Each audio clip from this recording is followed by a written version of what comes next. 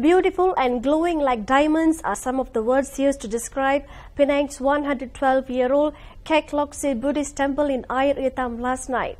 Earlier, the temple's lighting ceremony began about 8 p.m. with hordes of people gathering to pray and also witness the annual spectacle. Thousands of LED lights were lit up, accompanied by thundering firecrackers, filled the skies with the majestic backdrop of Air Itam hills. The lights adorning the temple will be switched on daily until March 15th to commemorate celebration of Chinese New Year that will be celebrated on February 19th and 20th.